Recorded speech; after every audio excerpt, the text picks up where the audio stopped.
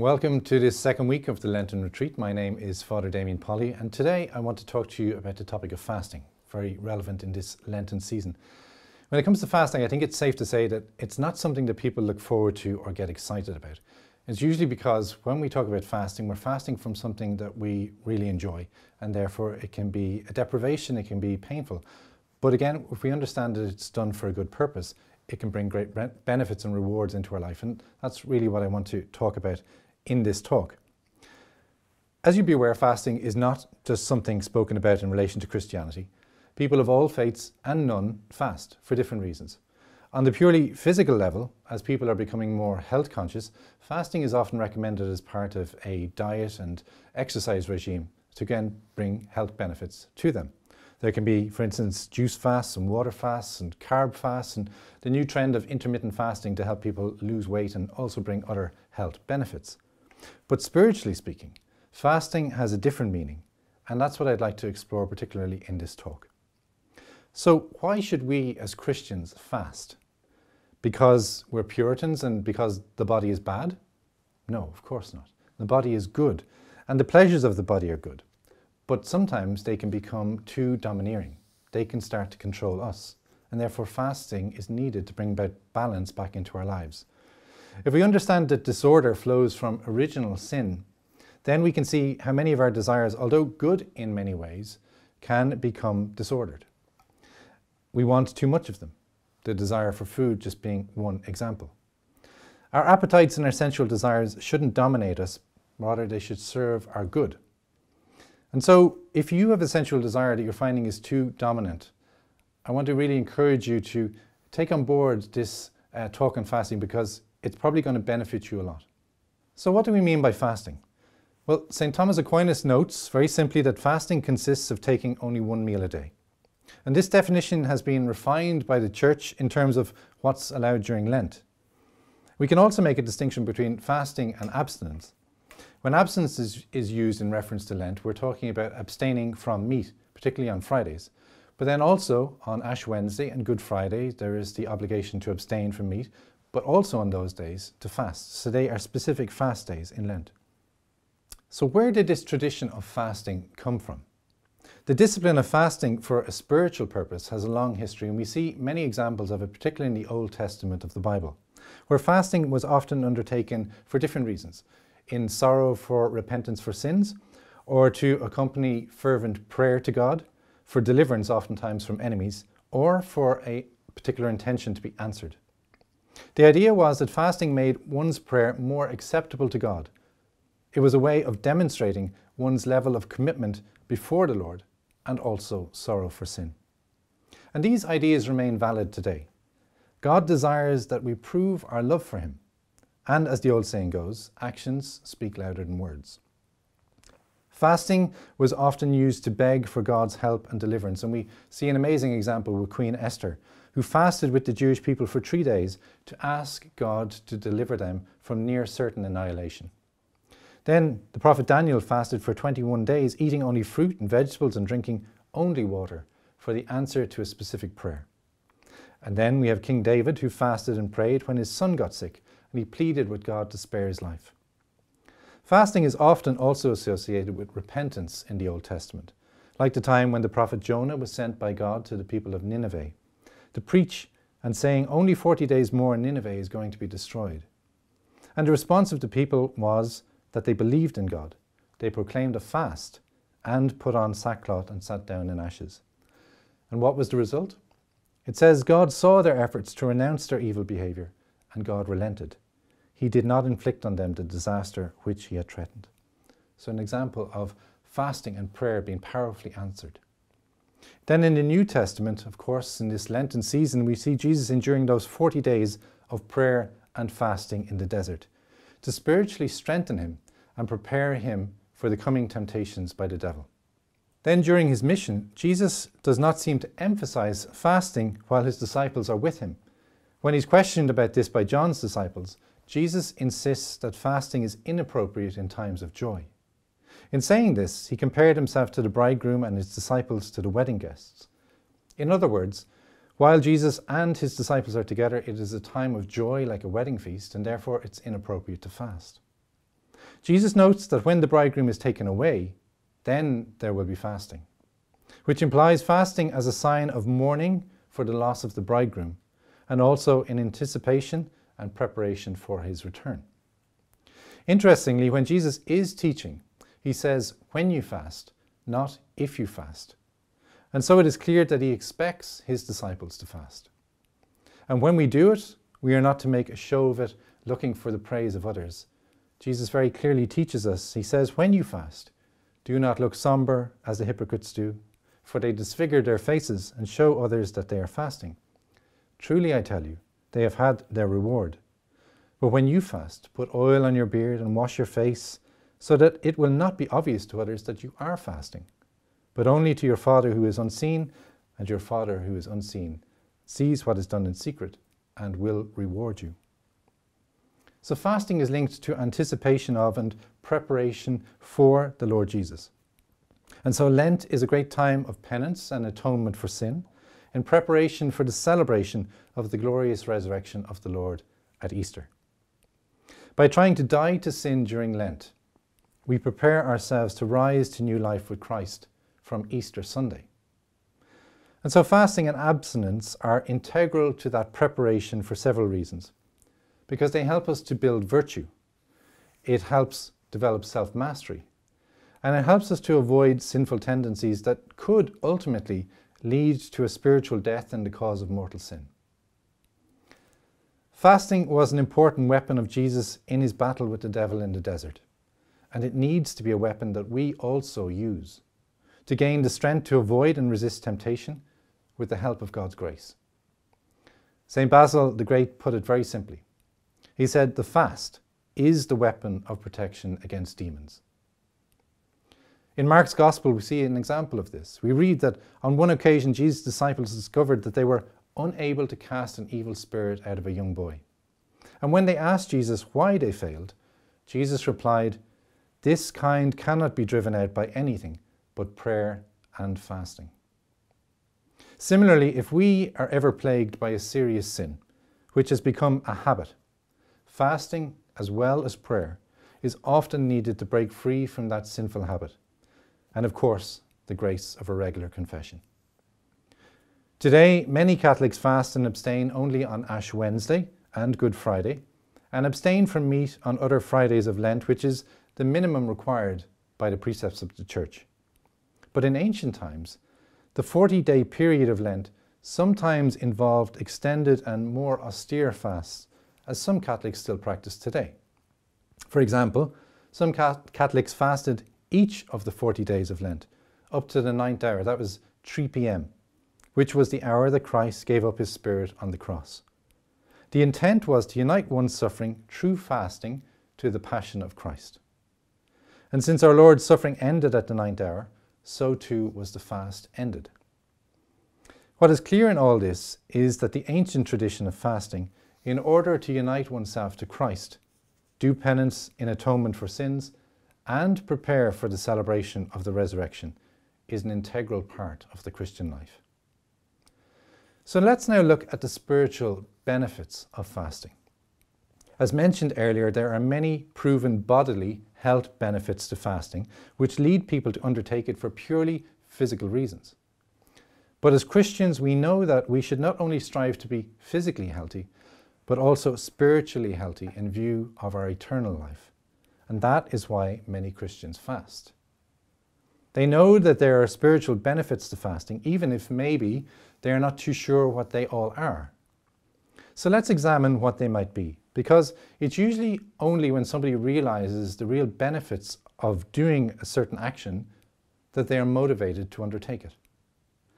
And being a good Dominican, I'm going to defer to the authority of our beloved St. Thomas Aquinas on this topic.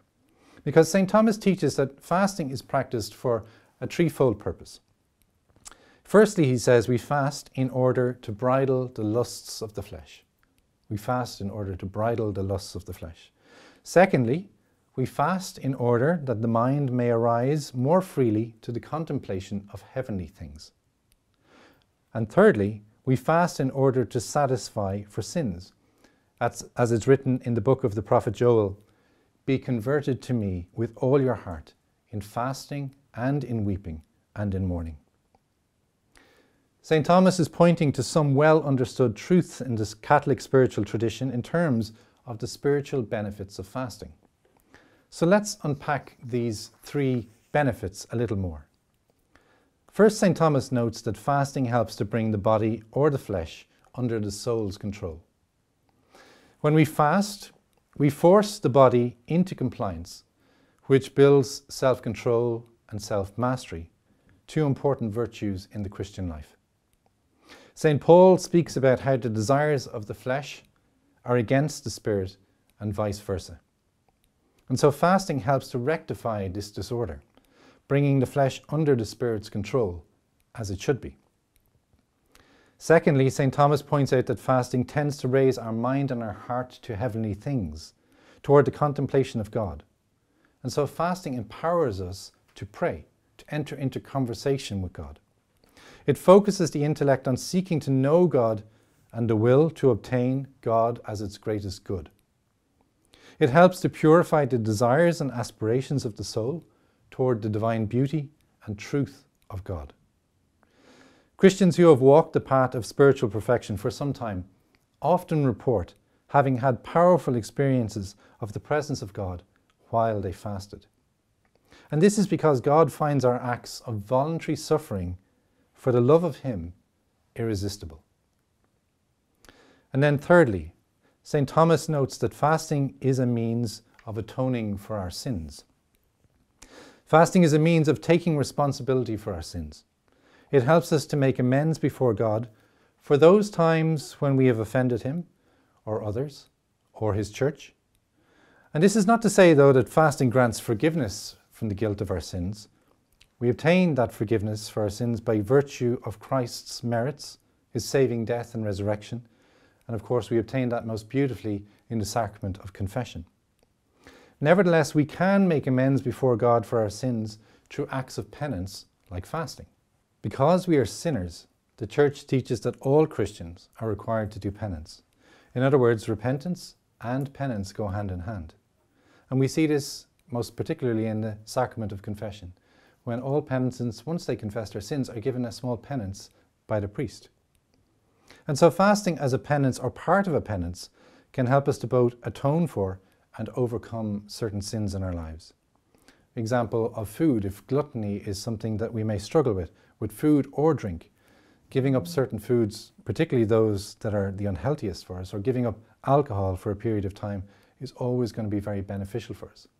And if we find it difficult to even maybe begin giving up something that we know is a bit of a struggle, then that can be a clear sign that there's a problem, or maybe even the beginnings of an addiction, because we don't even maybe have the strength to begin to give it up.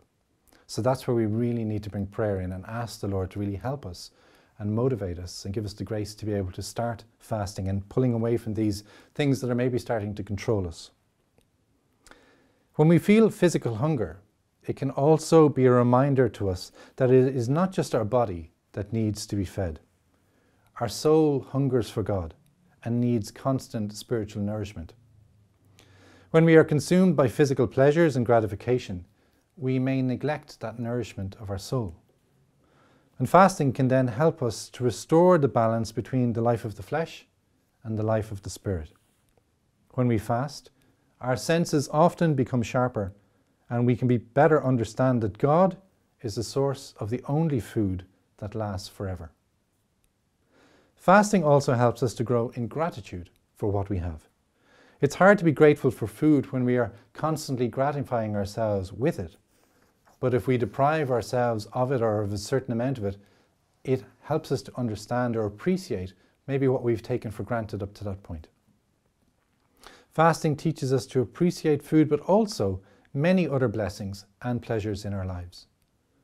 Fasting also helps you to realize how dependent you are on God and on the Holy Spirit, and it unites you to the suffering Christ and increases your thirst for God. So there are many benefits summarized there of fasting. So with the benefits laid out, let's talk a little bit, how are we supposed to fast?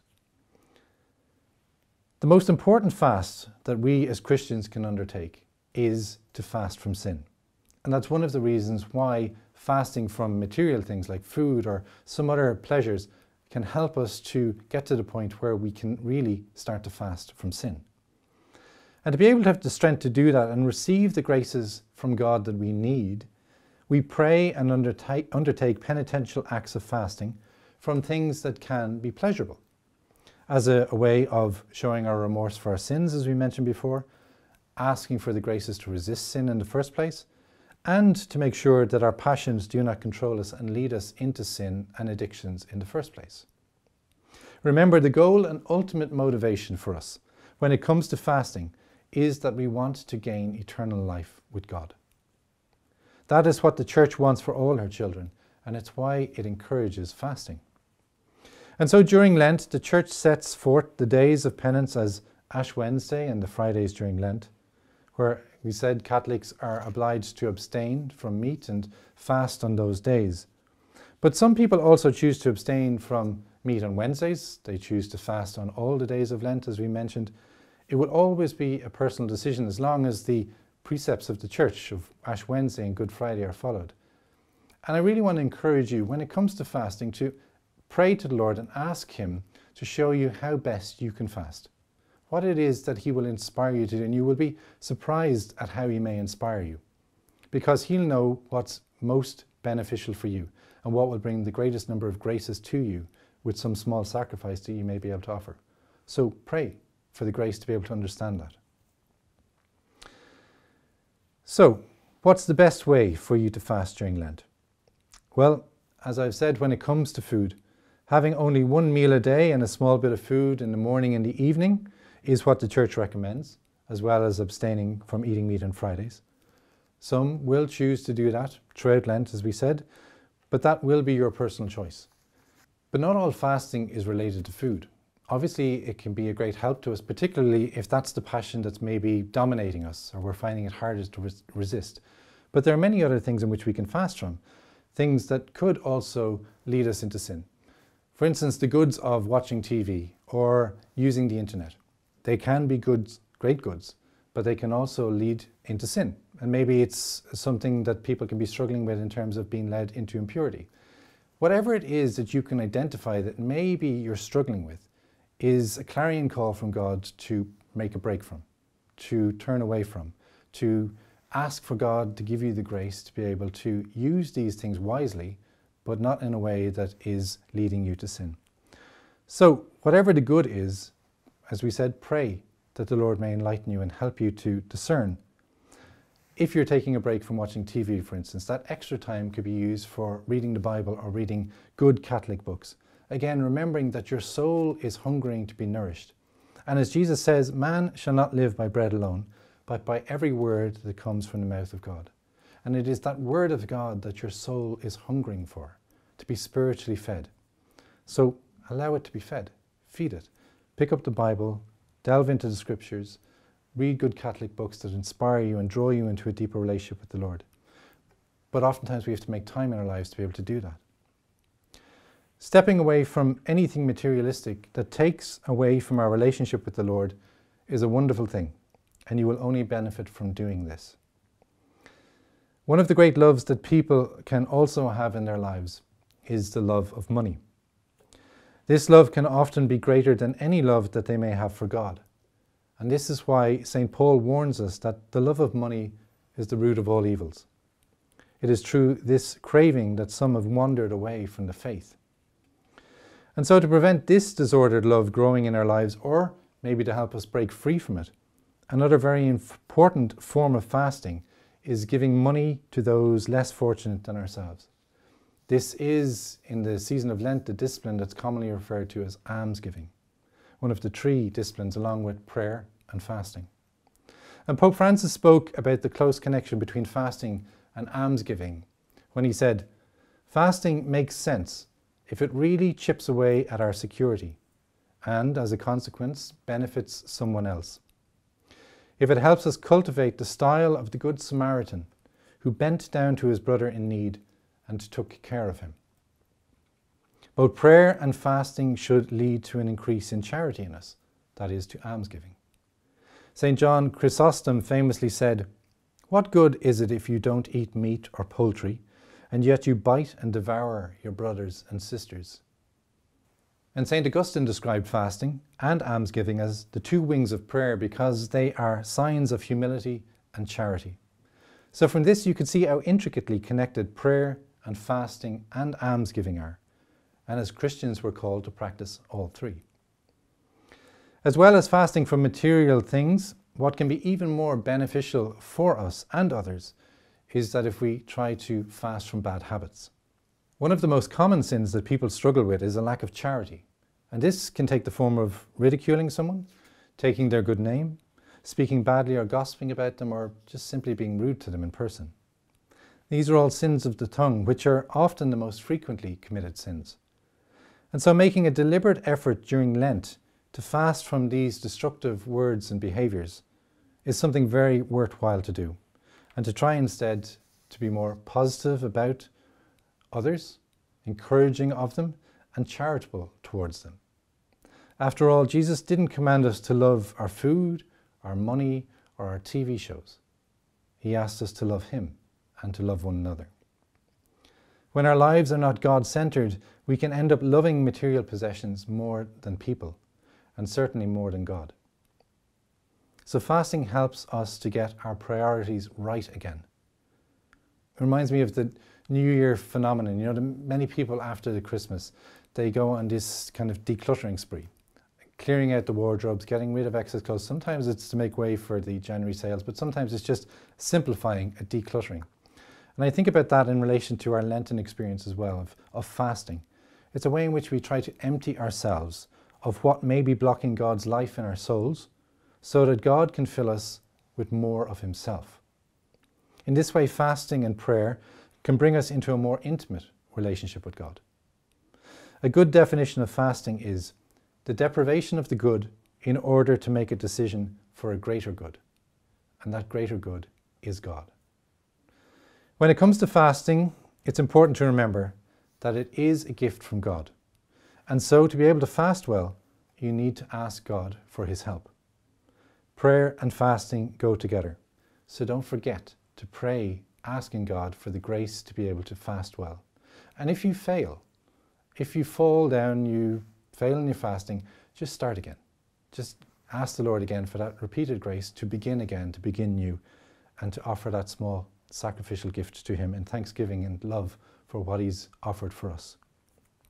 And finally, remember that the purpose of fasting is to help the soul turn back to God through the conversion of heart.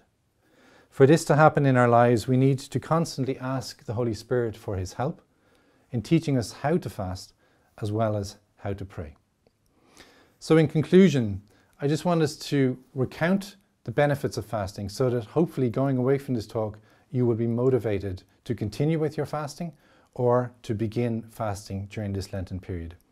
And so fasting helps to bring the body or the flesh under the soul's control, which is very important. That fight between spirit and flesh that St. Paul speaks about.